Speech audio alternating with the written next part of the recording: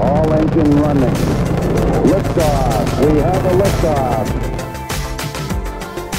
Discovery's 4 computers now have primary control. Hello there, this is Launch with another Scratch tutorial for you. Today we're making a Petri dish survival game. At least it's our own version of the Augur.io game you might have played on the internet or on your phone. Okay, let's get started. The first thing that you're going to want to do is get rid of the Scratch Catch sprite and add in 3 ball sprites. I have added them from the sprite library, and you can go ahead and rename them. I've renamed my sprites Player, Blob, and Food. We will be using a lot of variables and some lists throughout this project, so if you are uncomfortable or unfamiliar with variables and lists, that is okay. You can just copy down what I have done in this video. If that's something that you're trying to understand and learn about, then please do pay attention to the video, as you might learn something. But for now, let's make a variable and call it my size. And I do want to make it available for all sprites. Okay, and then we will make our other variables for the other sprites as well. So let's click on the blob sprite and create a new variable. So make a variable, and let's call this one clone num. And let's make it available for all sprites as well. And let's make another variable called myID. However, this one you do need to check for this sprite only. That's very important. And then let's jump over to the food sprite and make a variable called food amount. And let's make that available for all sprites. And then let's go back to the blob sprite, and we're going to make 2 lists. So let's make a list blob sizes for all sprites, very important. And let's make another one called blob speed for all sprites. Wow, okay, we have tons of variables and lists here. That's great. What I'm going to do right now is uncheck these checkboxes so that we no longer see them. I might pull them up again later as we run through our program just to test and debug. But for now, let's go back to our player sprite and get coding. So I want everything to run when the green flag is clicked. So let's drag that over. And when it is clicked, I want our player to start in the center of the screen. So we will go to x equals 0, y equals 0, and I want to set our my size to 0. I'm going to not to 0, let's set it to 30. So I'm going to set my size to 30, just in case it had been changed by the previous player, or who, if you were playing it earlier, this changes throughout gameplay, so we have to reset it when we restart the game. And let's set the actual size of our sprite to match our variable. So this variable is saying that we have a variable called mySize, and that variable is holding the value of 30.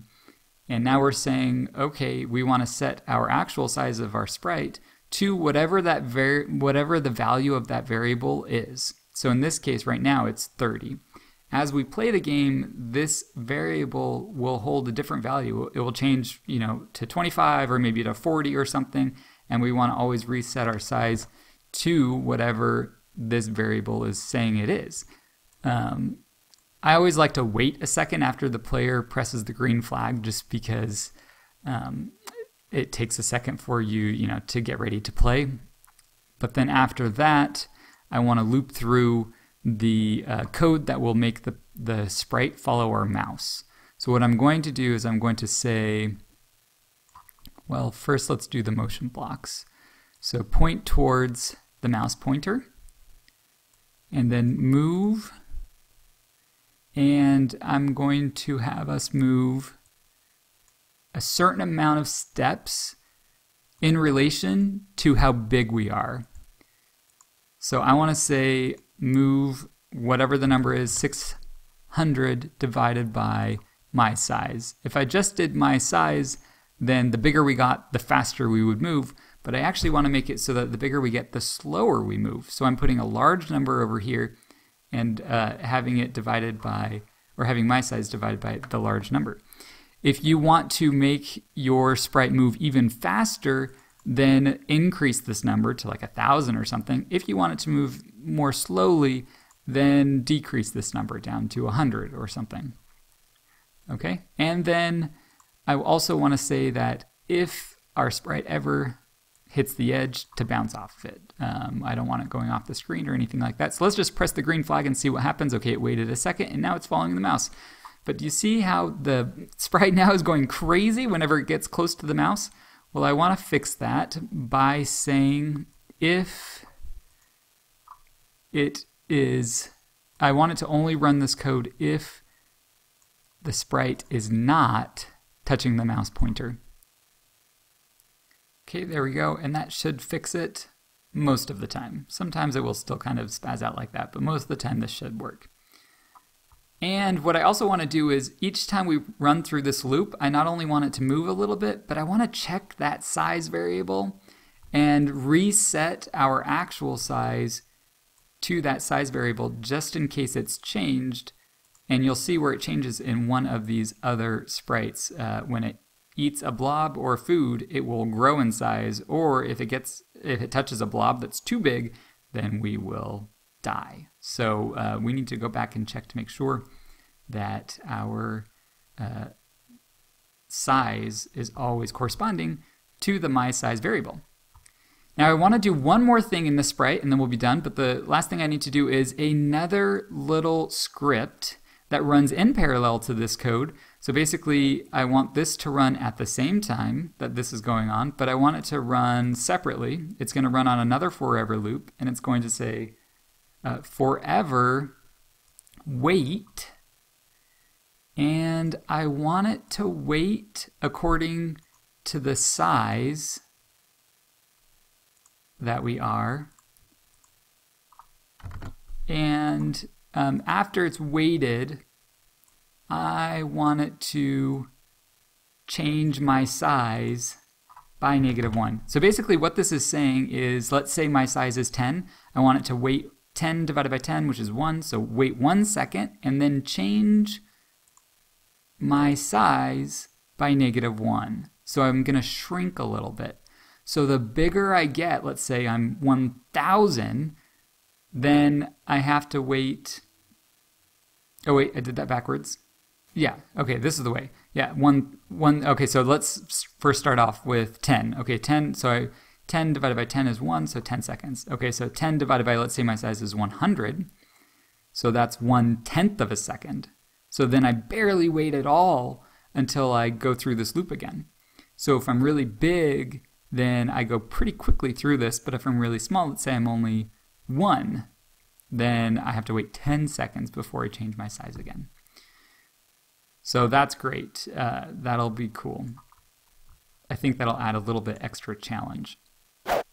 Now let's work on the blob sprite. This is where we will get a little bit more intense, okay? So first, let's just start off when the green flag is clicked.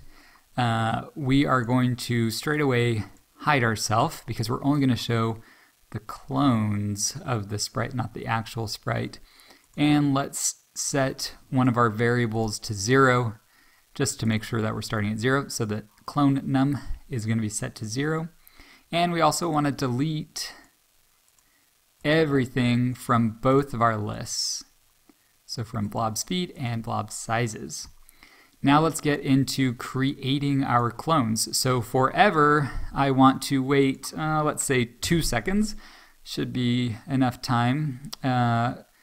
Every 2 seconds, I want to change the clone number by 1. And then I want to create a clone of myself. If you want the clones to appear more rapidly, then make this number smaller. If you want to make them appear more slowly, make this number bigger. Now, when I start as a clone, I'm going to drag this block over and say when I start as a clone, the first thing I want to do is I want to set my ID, which is a local variable only available to the blob and not to anybody else, but it's a local variable. And I want to set my ID to the clone number. After I've done that, I want to insert a couple items into our list. And basically, the list is going to hold all of the values that we put into it for the different clones' sizes and speeds. And we just want to make a list of that because they're going to be referenced later and they're going to be used as they move around the screen. So the first thing that I want to do is I want to pick a random number between 20 and whatever my size is from the player. This is the player's variable accessed over here in the blob. So my size times 2. So basically I want to pick a number between 20 and twice as big as my size. And right now it's going to set that to the first lot of blob sizes. But what happens when this is clone number 2? We want it to be put in this second slot of blob sizes.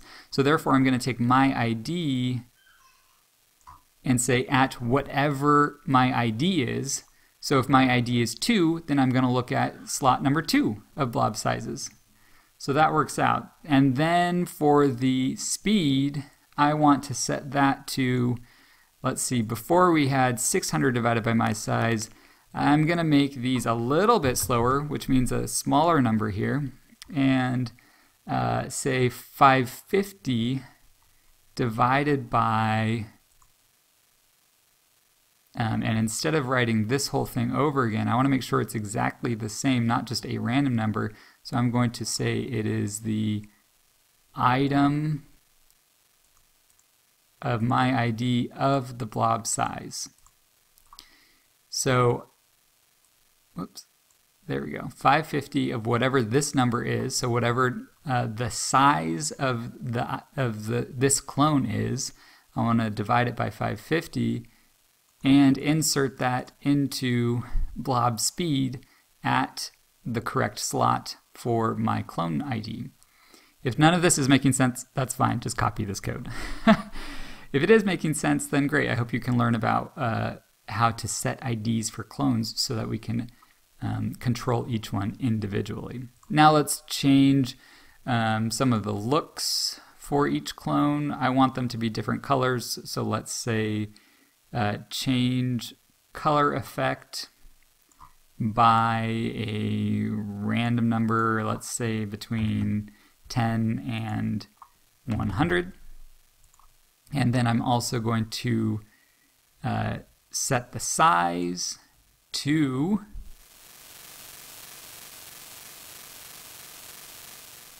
the blob size that corresponds to our clone ID. And I want to go to a random spot on the screen. So I'm going to say go to random x and random y, and there our x coordinates span from -240 to 240. So I'm going to say -239 to 239 just to keep it within the screen. I don't know if that actually matters. And then our y spans from -180, so I'm going to say -179 to +179. And then after all that happens, then I want to show ourselves. Now, let's make it move. But I only want to make it move until it touches the player sprite. So let's say repeat until, so it's going to repeat whatever's in here until it's touching player. And what I want it to repeat is I want it to move. I want it to turn a little bit, because if it's not turning at all and it's just like going in a straight line, that's super boring and would not be fun at all, right? And then I also want to say if it's on the edge, then I want it to bounce off. I don't want to just get stuck on the edge.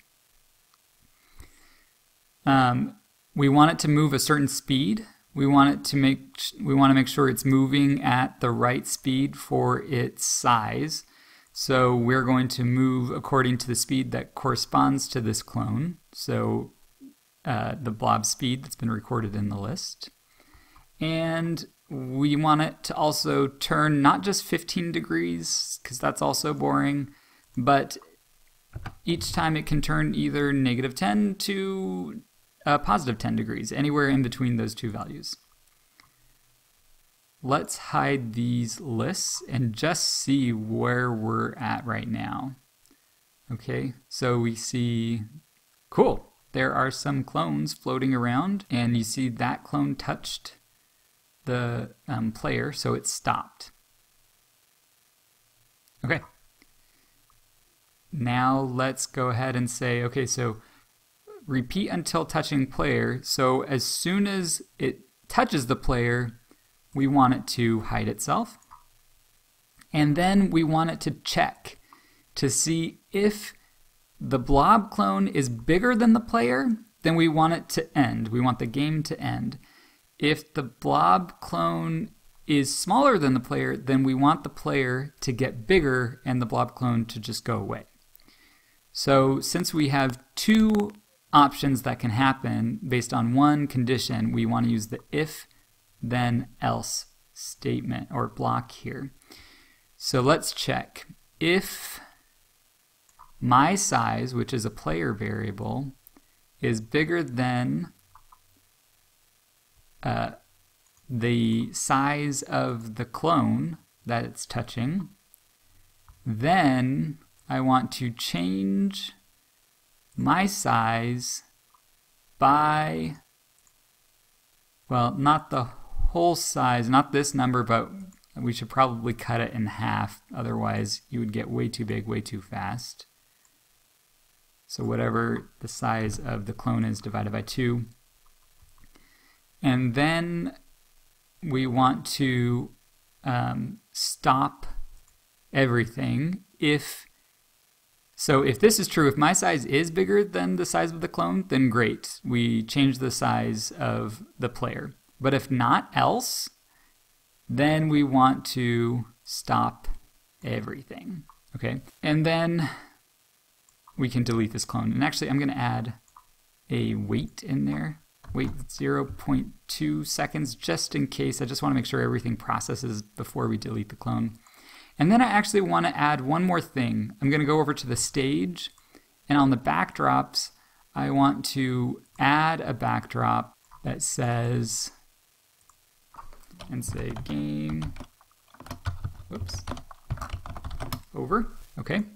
And then I want to say, before stop all, I want to switch the backdrop to the second one. I should probably rename that to game over so it's more clear, but that's the one that says game over. And while we're thinking about it, let's go ahead and go to events and make sure that we are switched to the right backdrop when we press the play button. Okay, that should be it for the blob. Let's move on to the food.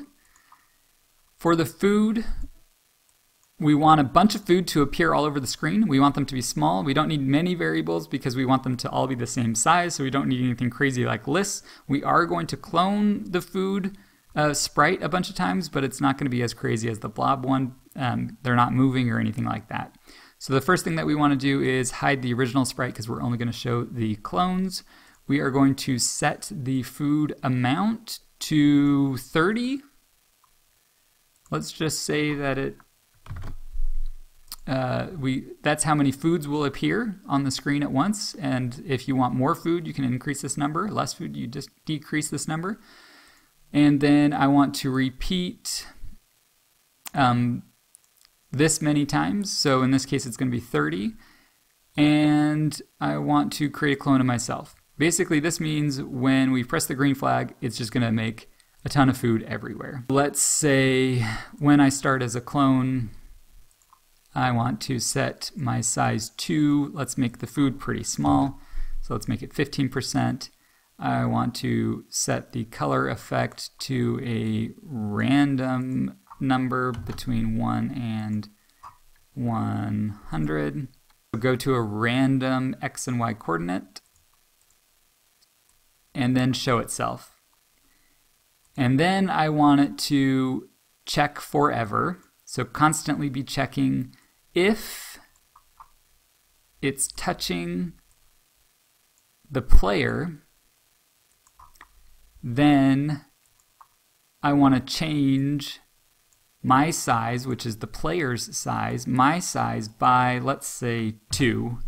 You can make this bigger or smaller. And then I also want to change food amount by -1. After that happens, I want to delete this clone. So that's what happens when I start as a clone. But if we do this, then eventually these little food will just all disappear and we won't have any more food. So I want more food to appear, and I'm going to do that by adding another loop down here with a conditional saying forever check to see if the food amount is ever less than 30. Then I want it to create a clone of myself, another clone of myself. And just to reflect in the counter that we have created another clone, change food amount by 1. All right, so now if we eat a food, another one should appear, and you can see that happening. And that, my friends, is the whole game. We should be able to play it now. Let's play it in full screen mode.